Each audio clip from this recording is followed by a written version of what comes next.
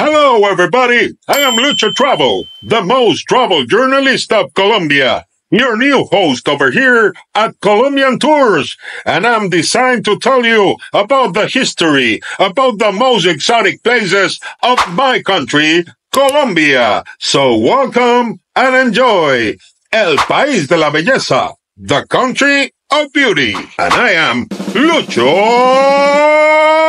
Travel.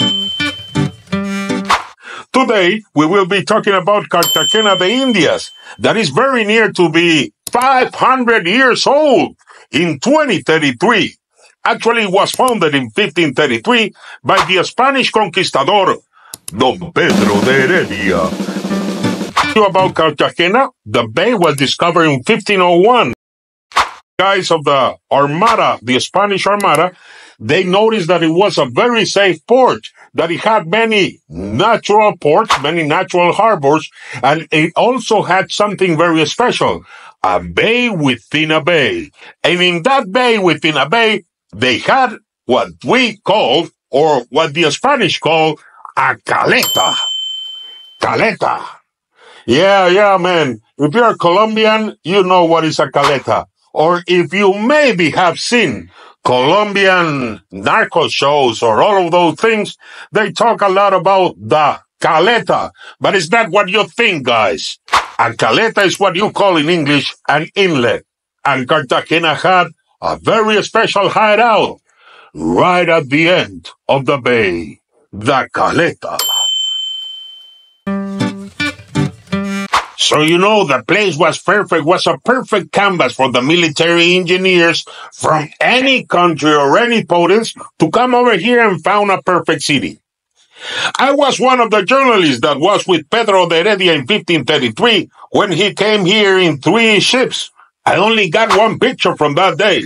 Since this guy, in June the 1st of 1533, fundando la ciudad de Cartagena, or the port city of Cartagena, founding the city. I was there. And you know, these guys, when they founded the city, just days after, they discovered a huge cemetery, or they looted a huge cemetery from the Zenúes tribe. And they turned to be like instant millionaires. You know, they discovered a lot of gold because the Zenúes used to bury their people with all their gold. So when the Spanish discovered this thing, actually, they got lucky, you know. You know what I mean? They found a lot of gold. They didn't even go to the mine. They looted the tombs. They converted themselves in what they call Tomb Raiders. From there on, the city became a prey for pirates and empires. But we will be talking about that in forthcoming programs that I will be telling you. I was in everything, in every battle, or when the pirates came to Cartagena. Los piratas, ahí viene el lake. You know, we are making of Colombia a worldwide famous traveling and tourism destination. This is ColombianTours. You can give us a hand by sharing this video.